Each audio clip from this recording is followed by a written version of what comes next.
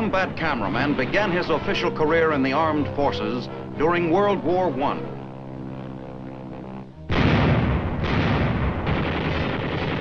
He became an integral part of the military and performed with distinction.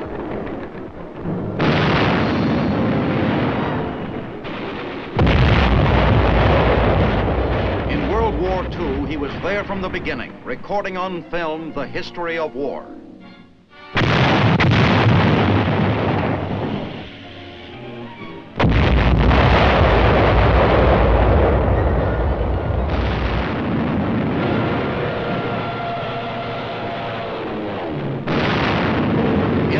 In all the services, he achieved an impressive record of visual documentation.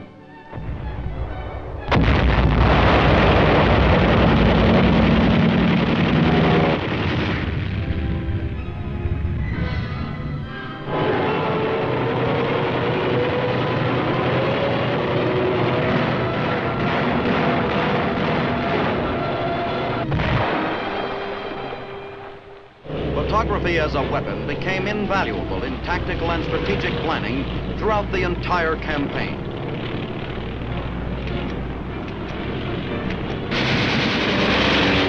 Combat photography serves many important purposes as a source of intelligence, training, news, and historical record. Traditionally, the combat cameraman lives in constant danger, taking his pictures in the midst of every battle, fighting and dying with the armed forces.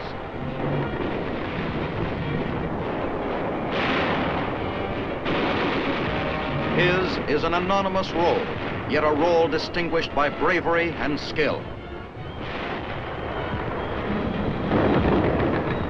Continually exposed to danger, he nevertheless accomplishes his mission.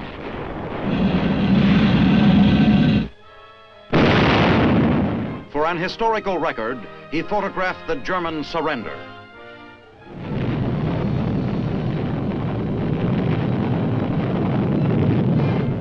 He ushered in the atomic age. And later, the capitulation of the Japanese.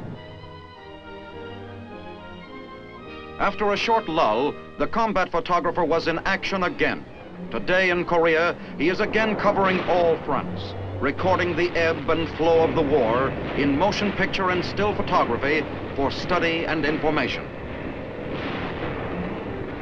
Between assignments, cameramen at headquarters relax and check their vehicles and equipment for their next mission. In the Army, cameramen are divided into division photographers who work with the regiments, corps photographers who have a greater mobility, and Army photographers for special coverage.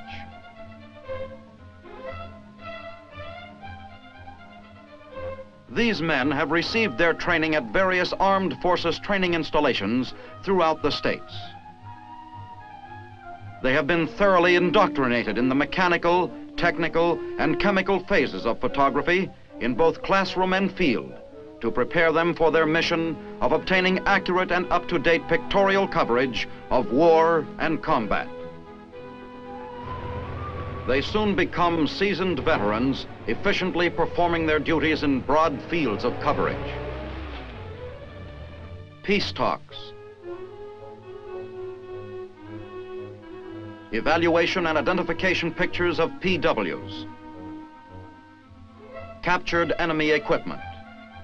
These films permit a better understanding of how best to cope with the enemy. The cameraman also records new techniques in warfare, such as this napalm drop in a saturation firebombing test.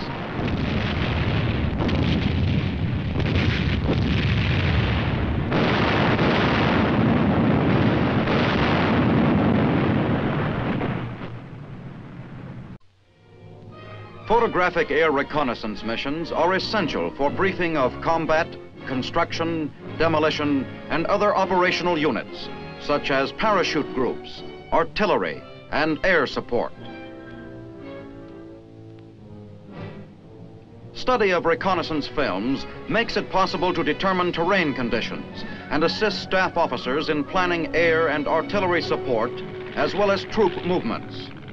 The films also serve to evaluate damage to the enemy, establish landmarks, landing fields, and provide orientation of pilots operating out of new fields. Target selections may be pinpointed more accurately with subsequent briefing of bomber pilots and assault groups, providing intelligence information to operational personnel.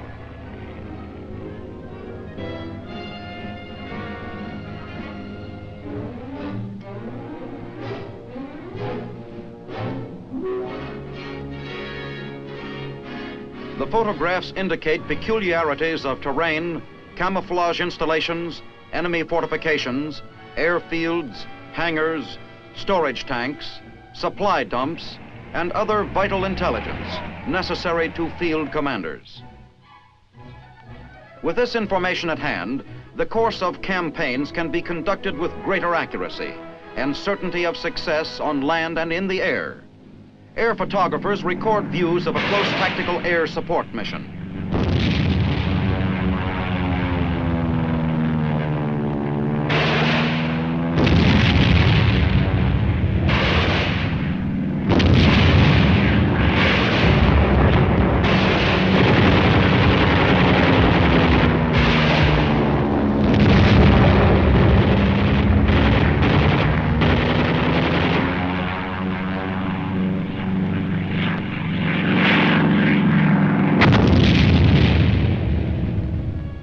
Gun sight aiming point cameras serve to give Air Force personnel an opportunity to study enemy aircraft, their flight characteristics, the critical moment of aerial combat tactics, and record hits.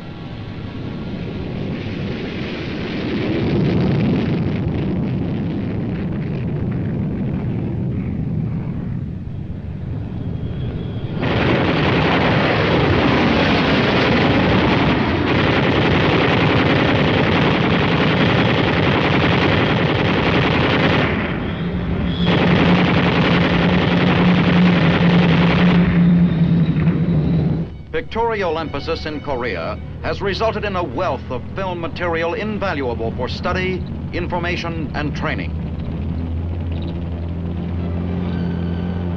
Films and pictures serve many important purposes. Foremost is their value in intelligence work. Essential to every military operation is knowledge of the enemy, his location and disposition of troops.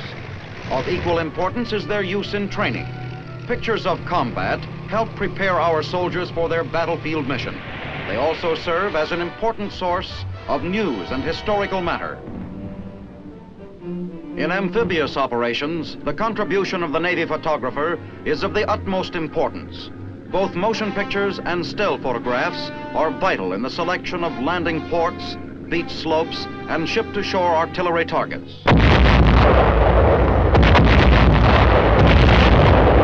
By means of motion pictures, valuable visual training information is secured to perfect the complicated aspects of such an operation.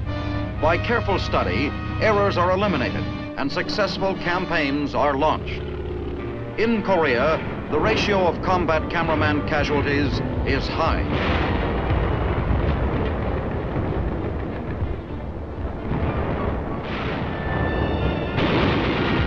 In open fighting, the combat photographer must be fast and accurate in his shooting.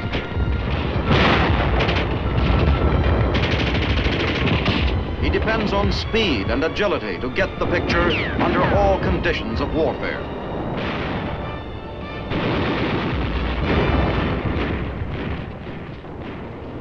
Combat photographers frequently operate as a team, with each team making both still and motion pictures.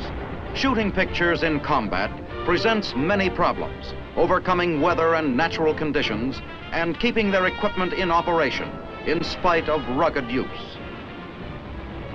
The combat cameraman labors under severe handicaps, often ahead of frontline troops. He travels lightly, close to the enemy, and shoots both guns and pictures. His work is vital in communication of intelligence information to frontline personnel, aiding tactical operations, staff work, and briefing units.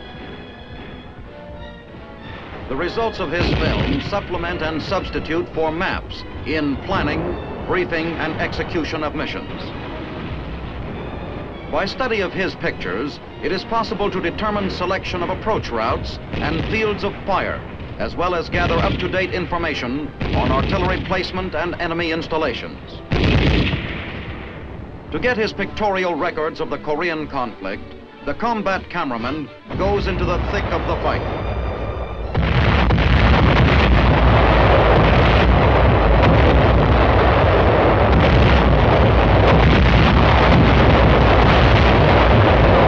These combat photographers were awarded medals for gallantry in action and heroic achievement. Their military and technical abilities were significant factors in performed services far and above the call of duty. Disregarding personal safety, they displayed outstanding bravery and professional ability. That is the tradition of the combat cameraman.